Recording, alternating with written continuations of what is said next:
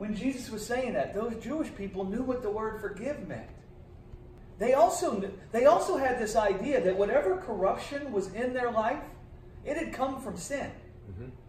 And so to say, man, your sin is forgiven you, was to say that I am sending away from you the corruption that's come upon your life.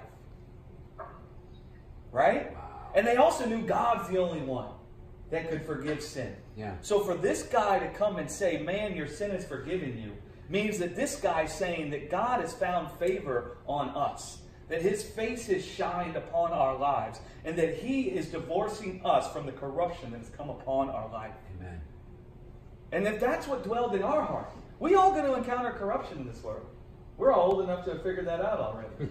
There's nobody in here that's 3 or 4. Hey, listen, I mean, sometimes the lucky ones make it to 3 or 4 without corruption coming upon their life yet. Right. Right? Yeah. But, I mean, the corruption is all the time trying to come upon our life.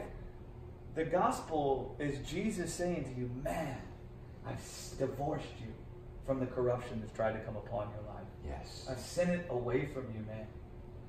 What's the only conclusion you could come to if a guy possesses the ability to do that and he comes and does it? This guy must really love me. Right. This guy must actually be the lover of my life.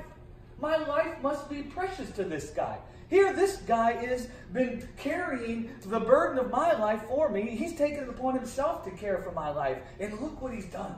Yeah. Amen. Then you become like a little child all over again. Right. Because you stop carrying the burden of caring for your own life because you see this guy did. And now you become like a little child who's not busy thinking about how to care for their own life. But they're just running around, enjoying the life they have from their parents. Right.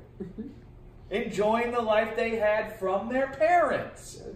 Not busy thinking about what we're going to have for dinner. When are we going to have dinner? When am I going to go to sleep? When am I going to wake up? When are we going to... Not thinking about any of that. Just thinking, can I go outside and play? Yep. Right? Kelly, did you have something you wanted to add?